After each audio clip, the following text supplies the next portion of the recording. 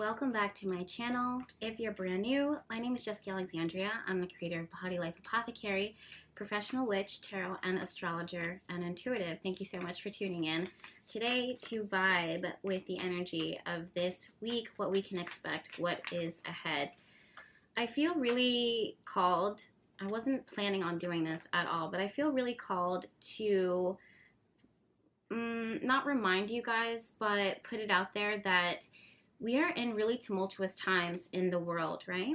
And I feel very protective. The word that's kind of coming through is a guardian. I feel like I'm very protective of my people, and my people are you.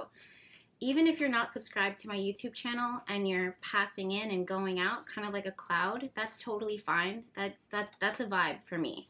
Chances are people who come in and go out, they keep coming in and going out. But it's up to you to decide if you want to subscribe or not. Either way, I'm still feeling responsible like a guardian in protecting you and the messages that I deliver in the time that we have here together. That being said, I'm really feeling called right now to say that I don't think that it's very healthy for me to share exact visions and prophecies for all of what we are in the middle of, what we're undergoing right now at this point in history. I think that it's very important that we keep the vibes as high as possible and in a space of love and light, because for some of you guys, with everything that's going on social media, with everything that's going on in the news, with everything that's going on in the world, and definitely in your personal life, it can almost feel torturous. That's the word that I'm going to use. It can almost feel torturous to add on more trauma of these images in your brain of things that could happen, things that are happening, things that have happened. Do you know what I mean? So when I say guardian, I feel very protective of you. And I want to take my role here, me showing up and sharing my messages and my visions with you. I'm very aware of my responsibility of picking and choosing my words, and also using discernment in exactly what it is that I share and the way that it is that I share it. That being said, no one's really asked me for this yet, but I don't feel it's important or necessary for me to share detailed specifics. I want to talk to you guys about what the energy looks like overall. And you guys probably have noticed this, that I went from sharing more detailed specifics on what I can see for us now and then also into the future. And I've kind of steered away from that simply because we're in the middle of those visions and prophecies that are currently manifesting and revealing themselves now. As I'm saying that, the Strength card reversed showed up. And this card is truly about being very careful and cautious and mindful of harshness, making sure that we're not inviting harsh and abrasive energy into our world, into our lives. So I don't know why I felt called to start off by saying that first and foremost. And then also at the other base of this reading, we have the Six of Pentacles here, which is being very aware of what we give and what we take. And this is not just in physical material manifestations. This is our energy, what we are applying our attention to, and what we are asking ourselves or being called to kind of redirect our energy elsewhere. So I really want to put that out there. So that being said, my loves, thank you for tuning in and spending time with me as I shuffle the cards, as I channel messages, and as I pull the chart, which is right ahead of me at this moment in time.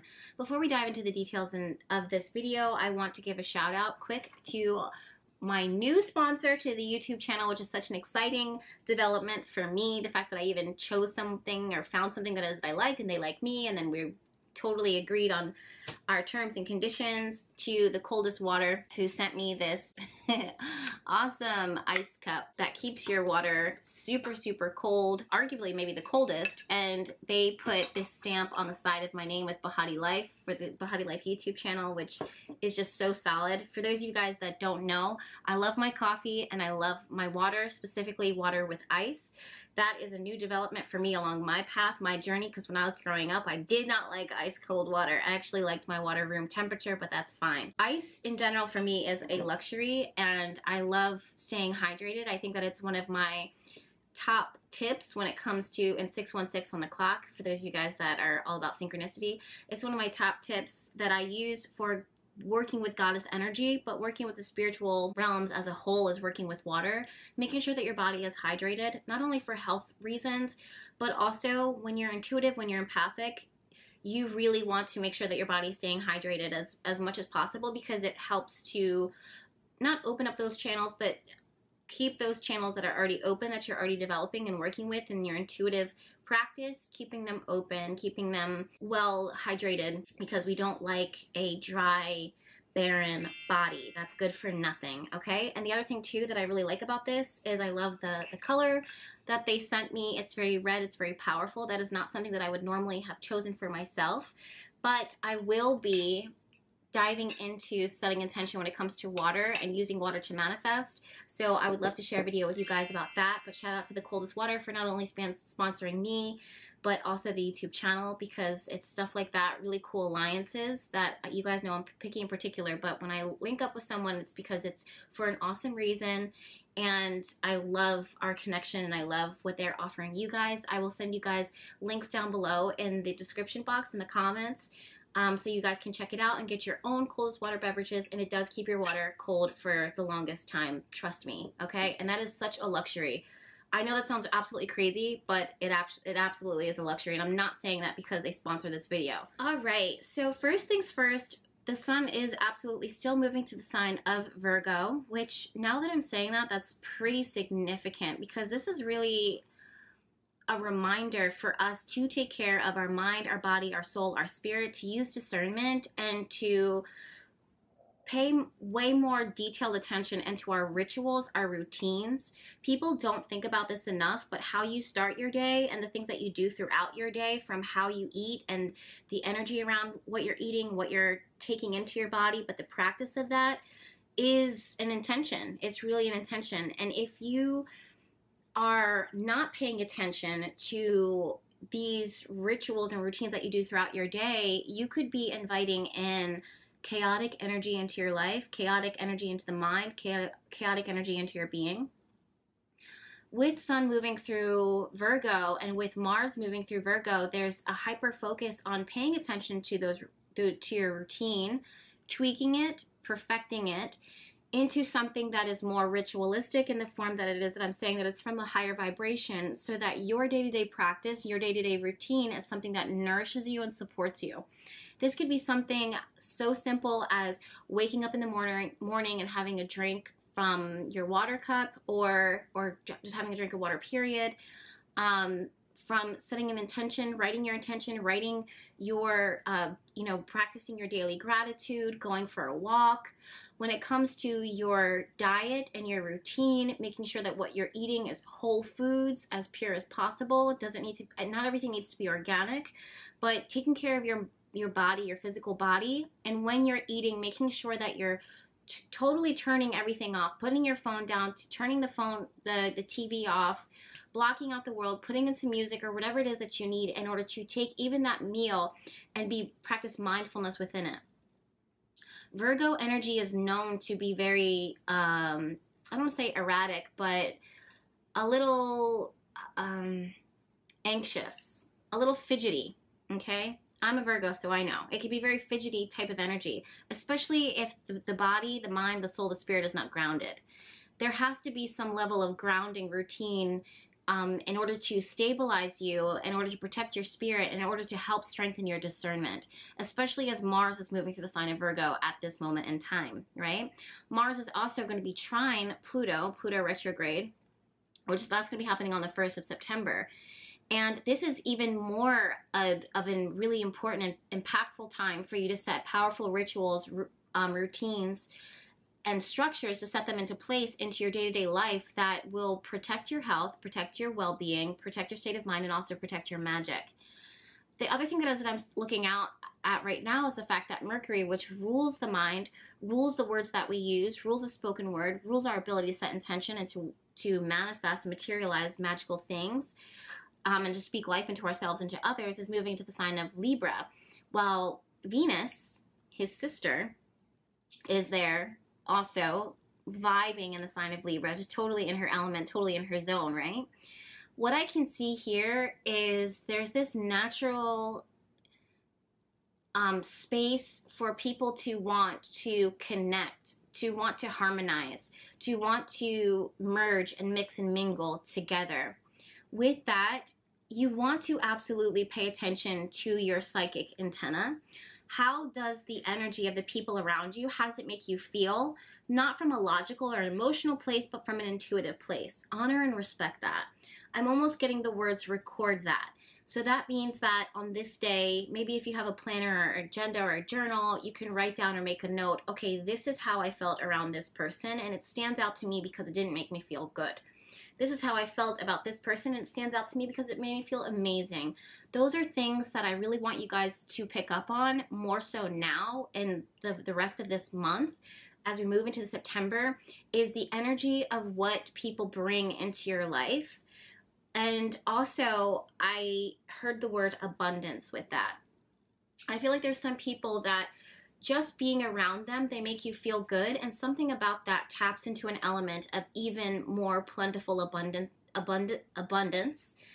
And I'm also seeing that some of you guys are spending a lot of time mixing and mingling when it comes to playtime and letting your hair down and having a good time, keeping things not so serious. It feels like your friendships or your connections or your conversations are very not serious in nature. They're not grounded in long investment as much as they are enjoying the present moment at this time.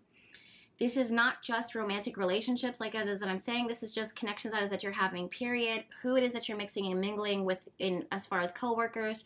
If you're going out, let's say you're going to a bar, or if you're going to the park or going to a club, meaning like a place of people with like-minded interests, the conversations are not so serious and investing for the long haul as much as they are focusing on the pleasure of the moment. And there's nothing wrong with that. Sometimes it's good to keep things light. Sometimes it's good to keep things cordial. There is this strong sense of having a keen eye on exactly what it is that you want. This exploration stage, this exploration space that you're in right now is vital to you discovering this next level as far as what it is that you want for yourself, what it is that you see for yourself, and just allowing yourself to tweak it and to perfect it moving forward. And you can use all of September in order to do this, okay? Most of all of September. Then we're going to enter into Libra season, and things are going to get a little bit more flip-floppy and wishy-washy, and then committed on the opposite side. We'll cross that bridge when we get there, but for right now, let's just focus. We will have to cross that bridge when we get there. All right? So that's really what it is that I'm seeing here. Mars is a very powerful player this week, you guys. This is all about what it is that you're doing, what it is that you feel called to do. I'm seeing a lot of yoga. I'm seeing a lot of biking. I'm seeing a lot of hiking.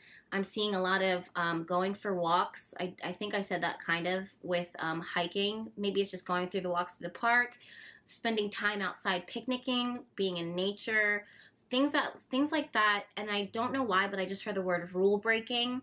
Some of you guys on the next level to this, your rule breaking is going to be in what you have already advocated for, and you're setting the grounds, you're exploring the new rules, the new way, okay? So maybe this has to do with children, or maybe this has to do with policy change, policy reform is something that's coming through.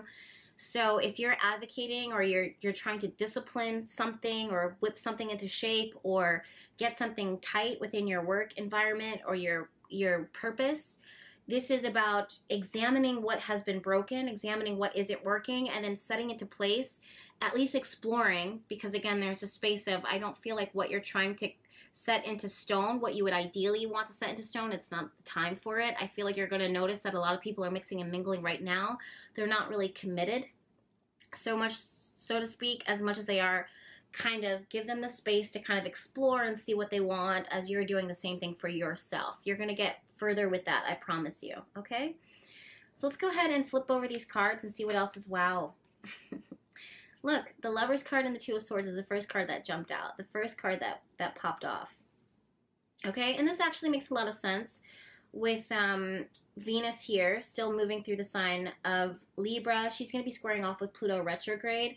Again, the dynamics of commitments, the dynamics of the grounds, the dynamics of the bank account, the dynamics of, you know, what you felt like you wanted to organize for your life, for your relationships, for your money, for your savings. All those things are kind of getting restructured at this moment in time.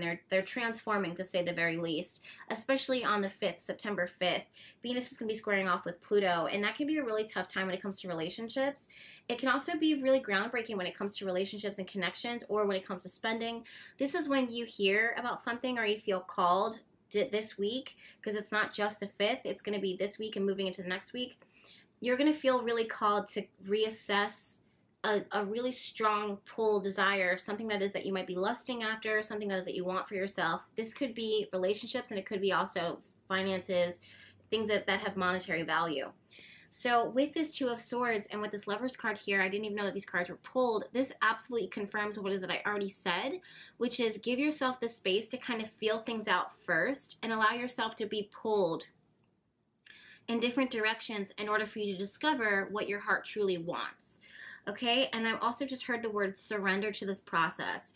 This means that we don't want to get so caught up again in our logical and our emotional brains as much as we want to allow ourselves to surrender to our intuitive bodies, our intuitive wisdom, our intuitive selves, that will help us to decode, decipher, and to feel out the vibes that are around us and make a note of it, because these are things that we are going to ultimately set into motion on our vision boards, things that we're going to manifest, things that we're going to materialize.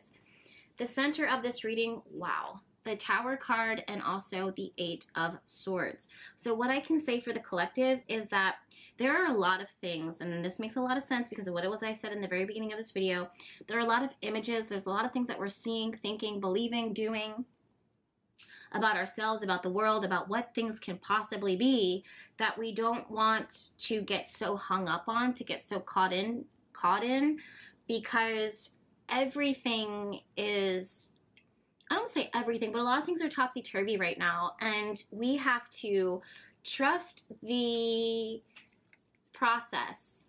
Trust the process. I'm also hearing the word reform. That is going to be a major message, a major word now moving forward into the future. It's going to be all about reform.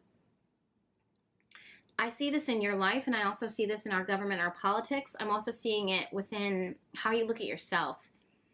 You are totally reforming. You are totally reharmonizing, rediscovering aspects within yourself, within your relationship, and within the world that may not have been in alignment and been harmoniously linking up. And then this Tower moment comes through, shakes it all up, blasts the bricks of the foundation all over, and then you come through picking up the pieces, figuring out what you can work, figuring out what needs to be thrown away, and then re-establishing a new foundation for yourself. And what used to really trip you up, what really used to, I don't know why I just heard the word mustard. That's really random. But I'm almost like, it's almost like a spicy mustard, like horseradish or something like that. It's really like clear as day. You can clearly tell what you need to walk away from. Eight of Cups just popped out. What you need to walk away from, you can distinguish. And it is something that either you love it or you hate it. You know, there's no in between, and it can really, it's like very obvious. I don't know why mustard is what Spirit is using in order to reveal that message, but it's very obvious. It's very potent. It's very clear. You know what mustard is. Like, I know that sounds absolutely bananas, but I don't shoot the messenger here. So there are some things that were absolutely lost, that were absolutely, you know, wiped out, and you get to decide what feels right for you now. But Spirit is really clearly telling you, don't do this from a logical or an emotional side. Do this from an intuitive side, and this is something that can take some time. The other cards that I'm seeing here, absolutely. Look, Four of Pentacles. This is what is reversed, and also Three of Pentacles. This is literally what it is that I'm saying. What was kind of pulled away from your hands, out of your grip, out of your grasp, is now what is left is what is that you're now currently building with. Reform, rebuild, restructure, renew, reorganize, redo, right? When I say the word redo, you're not going to do it in the same way that it already has been done. You're doing it in a way that works best for you now because you've evolved. You've come such a long way. Now, there's aspects, Spirit wants me to tell you this, there's aspects of yourself that are not okay with the current state. They make you anxious, they make you annoyed, they make you irritable, and that sense of annoyance and irritability comes from such a deeper place that Spirit really wants you to acknowledge. The reason why they're irritable, the reason why it's making you irritable and annoyed is because those are the aspects that do not serve you anymore. It's not that you're a bitch. It's not that you're a bad person. It's not that you are manipulative or ungrateful or whatever the case is, whatever characteristic it is that you might be fixated on. It's the fact that that space is giving you anxiety for a reason because you're, you know, for lack of a better word, the PTSD is still there. There's an aspect of you that recalls things that you have experienced that now your spirit, your logical, your emotional brain, and also your intuitive brain is now trying to protect you from. And as I'm looking at that, I'm being called to look at the gator head. Gators in general, they are a token of history. They're a token of trauma. They're a token of self-protection and also not revealing everything, sometimes laying low. I definitely see that when you are rebuilding and restructuring and reforming, you are going to factor in, you're not going to pretend like what already happened didn't happen and just rebuild as if, you know, those parts of yourself are just completely healed or don't exist anymore. You are going to rebuild and with more consideration for the things that make you irritable and anxious and annoyed, because those things do not serve a role. And that's another thing that you are going to walk away from. You are being given an invitation in order to realign and reharmonize with the things that do feel good for you, the things that they may challenge you, but you understand their role, you understand their significance, and you're inviting them into play in your healing process now, especially with Chiron retrograde. This is where we ask ourselves, who am I? What do I want? And I'm going to put myself first now, definitely. Okay? Look at this. Oh, goodness. We have 10 of Swords. So many endings here. 10 of Swords reversed and also the Knight of Cups reversed. This is Spirit saying this week, we are going to give you the opportunity, the chance and the space, and we want you to give yourself the opportunity in order to mourn things that were lost, in order to process your emotions, good or bad, whatever that is, and to get it all out. If you feel a surge of excitement, be with that. Just feel it. If you feel a surge of sadness or gratefulness or gratitude, or I'm also getting a lot of physical activity. I see two sides to this. I see those that are going to want to spend additional time grounding themselves, and there are those that are going to be out, you know, get those feelings out by jogging it out, having physical activity in order to get those energies moving. And then there's going to be those that are going to be a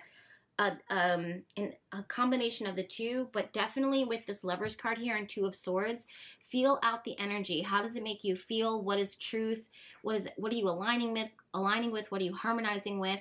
Honor that process. Also, I'm really getting this strong message right now to pay attention to the small treats that you give yourself throughout the day. Something about those small rituals and those treats.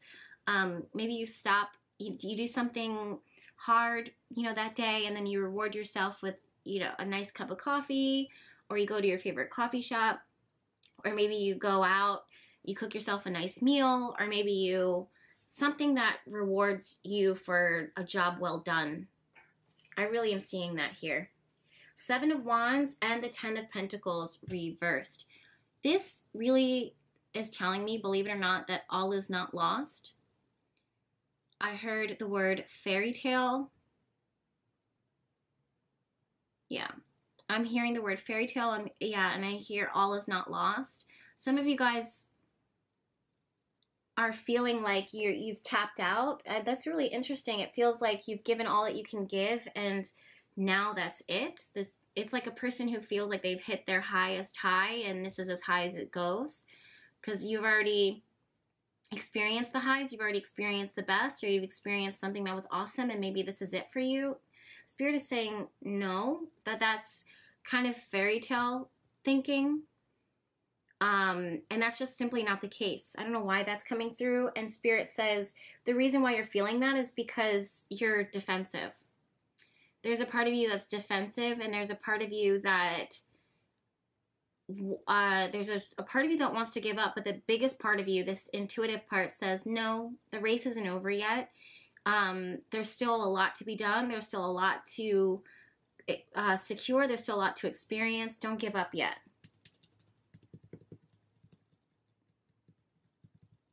In fact, I'm feeling like the rituals that you're doing in your day-to-day are going to help you to pull away from the bigger picture and start to focus on the smaller things that give joy and pleasure into your day. Will calm you down, center you, and you will start to feel creative and inspired and coming back to life even more than you once were. This is 1000% connected to creative projects, matters of the heart, self-worth, self-value.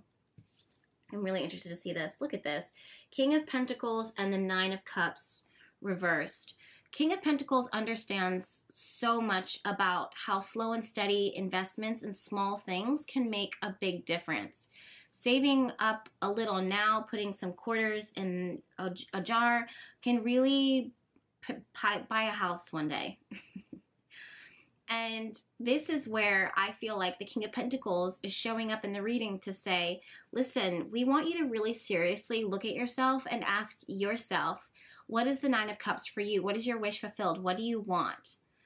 As you have walked away from certain things within your life, you will discover along the map of your life that there have also been treasure chests that were buried and hidden for you to discover, that we want you to be open towards. Yeah, look, Eight of Wands was a card upright, Five of Swords, and Queen of Swords.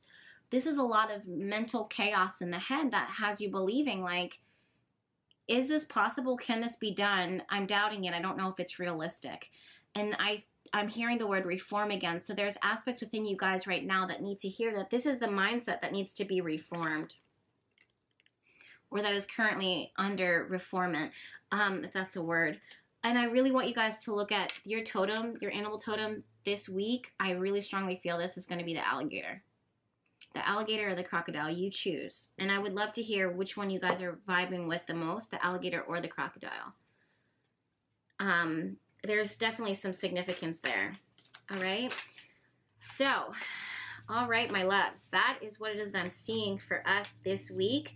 I'm going to shuffle real quick and just see if there's anything else that Spirit wants to say. Or maybe we'll work with the goddess. Yeah. So let's just sit for a moment, ground ourselves, center ourselves. Okay, that one jumped out. I want to get another one.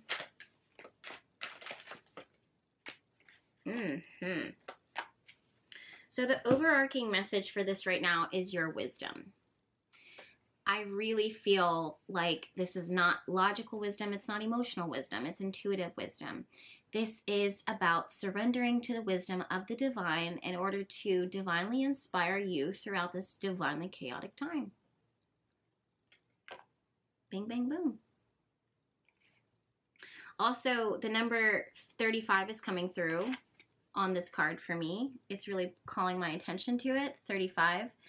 So 3 plus 5 equals 7. 5, 6, 7, 8. No, it's not. It equals 8. 5, 6, 7, 8. Yeah. So this feels like really tapping into, and that makes a lot of sense, tapping into divine infinite wisdom. There is no end to what can happen. There's an infinite amount of treasure chests. I just keep getting this vision of treasure chests being buried for you to go out and discover them, or for you to go in and discover them. So there's that. All right, so let's see what else we have here. Wow. Oh, I love this. Sorry. We have water. I was just talking about this. We have flow. And we also have romantic love. Now, I mean, that's just, it's just as perfect as it goes. But what I can really truly say is that the best things in life are not forced. They are not forced. And it kind of reminds me of what it was I was saying before, which, I mean, again, I know that the Coldest Water sponsors this video, but drinking water and staying hydrated allows those channels within your body in order to flow and be fluid and to not force and to fight the magic that is flowing within you, the energy, the electricity that's flowing through your body, and that you can project out into the world. If you are dry, whether from crying, whether from running, from being exhausted, or doing the very most, this is a time of plenty. This is a time of abundance where you want to restore your body, renew your body by drinking water, whether that's ice cold water or lukewarm water or hot tea, or swimming in a body of ocean. You don't want to fight or force the flow of water. You want to invite it into your life, drink the water, nourish your body. Romantic love at the center of this, there are things that you are, it's like Spirit really wants you to enjoy the fruits of this life, and they want you to begin that now. I really see that some of you guys, you are truly speaking life into your water. You're speaking life into your intentions and charging your water and drinking that on a cellular level. And I feel like you have to hear that the best is yet to come. This feels romantic. It feels impossible, but it's true. I feel like being creative comes from being poured into. A person who is creative and can't create anymore, it's because they've exhausted themselves. They've tapped out. So you want to pour back into yourself. Stay hydrated. Yeah, I mean, this message just really just goes without saying. I'm also seeing spending times in bodies of water or near bodies of water. Absolutely. I also can't ignore the fact that Aphrodite, even though she's not represented by water, she has two swans by her. I don't know if you guys can see that. They're in the background. But they spend a lot of their time on water, drifting, swimming, just, you know, casually floating by. And that's what it is that I'm seeing for you guys this week. If you are focusing on setting intention for love, I feel like you need to speak a lot of love and life into yourself every single day. Know that you're worthy. Know that you are worth it. Know that you are abundant. And I'm also hearing, I need to hear that I'm pretty. Tell yourself every day how pretty you are, how handsome you are. It's not always about your strength. It's about your beauty as well. That's very important too. You have to understand that you're a beautiful being. Okay? I'm also seeing the shower time and bath time being very significant to your beauty practice, your glamour practice, and your rituals. Okay? So, I hope this message resonates. If you are setting intention for love and wisdom and creativity and prosperity and abundance in your life, this is an awesome week to do that. We also have the new moon in Virgo that is sneaking up pretty shortly, and I will dive into that for you guys as well. Make sure that you're subscribed to my YouTube channel because there's plenty more videos where this came from, and I will see you in my next one.